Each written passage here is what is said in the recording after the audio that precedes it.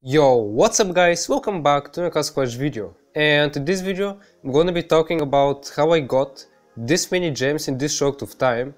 Like 6 days ago when I uploaded the Battle Pass video, I had like 8,000 gems, and 6 days later I actually have like 7,000 gems more.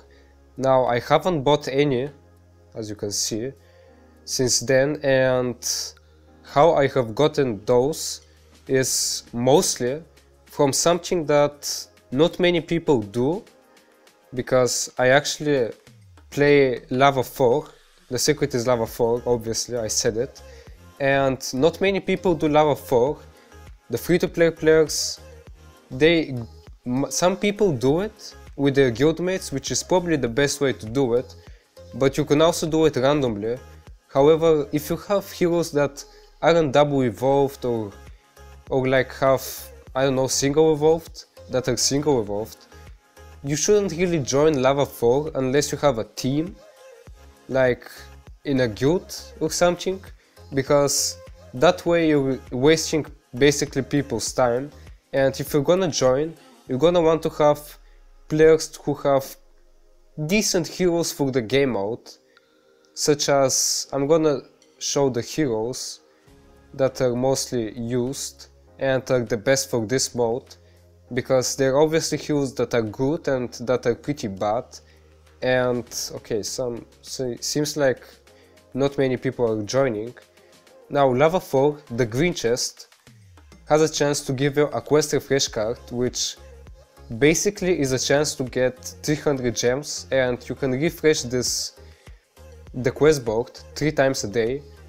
You can do the quest board 3 times a day, which means you can do the quest board at a maximum of 6 times a day. And if you actually get insanely lucky, 6 times 3 is 1800 gems, so that's a ton of gems in a single day. That's without counting the bonus gems that you get from logging in and the other stuff. So if you have the time, you can do 6 times the quest, and that's a ton of gems. And the rare lava chest also gives this, and not to mention they also have a chance to give you a talent refresh card, which further helps with the 300 gems quests.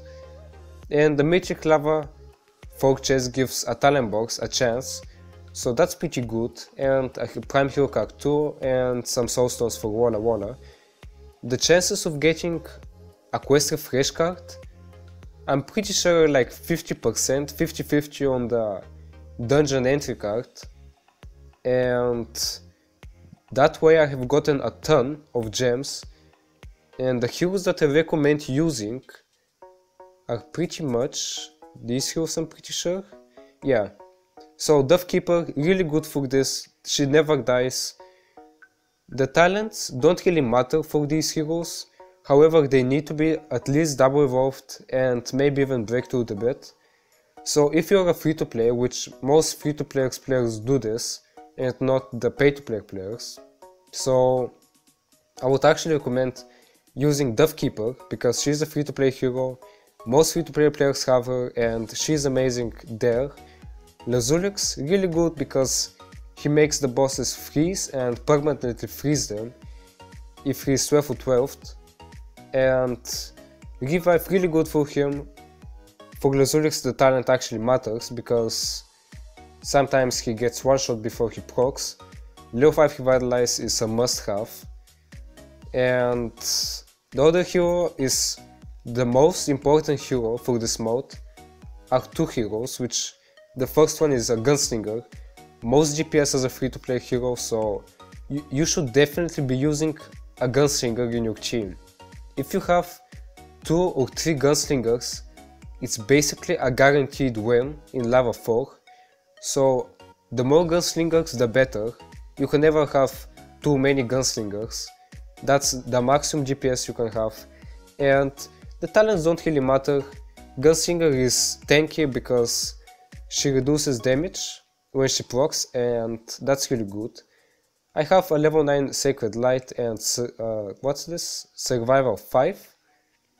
Empire Mage for further DPS. I like using Trixie Treat as well. She has a ton of DPS but dies from Reflect or from the Demon proc. So she's kind of a risky pick because sometimes she dies, and if there isn't a tree or a Serena, basically you're losing one hero, so that's pretty crucial for the DPS. So you should always have a revive quest or talent on some of these heroes that get one shot. It's really important, and you should always, pretty much always, unless you're using a team, you should always have a Pumpkin Duke, 2 to 3 of them, and the talent doesn't really matter because he's gonna be stacking with the other Pumpkin Dukes, and he obviously needs to have a revive. Other heroes that you should be using if you, let's say, don't have a Death Keeper is a Golem. He's really good at healing. Waller is decent there as well, but Golem does this job maybe like 3 times better because he not only reduces damage, his heal is constant and he heals every hero, so he's pretty much better, although I don't use a healer because I don't really need to. And the other hero is either Serena or the Tree. I recommend using Tree because he reduces damage taken and he revives more heroes at once. Let's say if someone doesn't move their position and all 5 of their heroes die, and by the time the Tree revives, Pumpkin Duke is gonna have stacks and buff the heroes so that they get their procs off quicker and survive of that. So Tree is really good for that. And other than that, other heroes are maybe Cosmo and Anubis, because Cosmo paralyzes them and does a ton of damage. DPS is way more important than damage. So DPS stands for damage per second.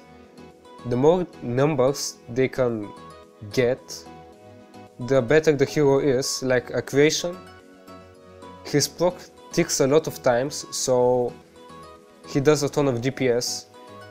And someone like, I don't know, Skull Knight is really bad because he's only using his basic attacks, so that's pretty much no DPS.